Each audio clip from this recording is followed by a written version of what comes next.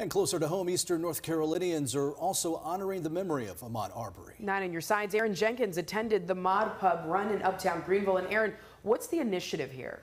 Well, Ken, Angie, tonight, Fleet Feet of Greenville and Together We Stand NC are honoring Arbery by running 2.23 miles. It's been 2 years since this tragedy, and event organizers say now is the time to have conversations with each other about the social justice that still needs to be done.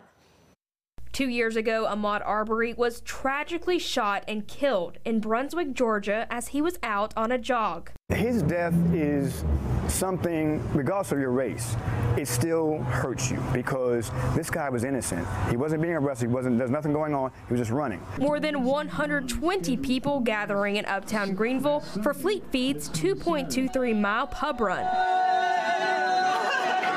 They're partnering with the nonprofit Together We Stand NC to honor Arbery. The goal is really just to remember Ahmaud Arbery, to have conversations about people, with people you don't know, about race.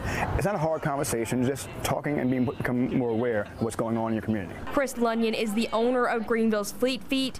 He says this event is a good way to bring the community together to start those conversations. I think the beautiful thing about Greenville is we're very community focused, so anything that we can do to keep things on the forefront and keep the movement going will only be good for all of us.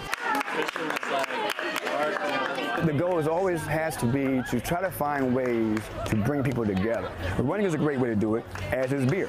Lunyon also wants people to know, keeping Arbery's death in mind, they're trying to create a safe place for people to run. We want to make sure our community knows that it's safe to run together, but most importantly, safe to run alone. So this is to help kind of bring that conversation back to the table.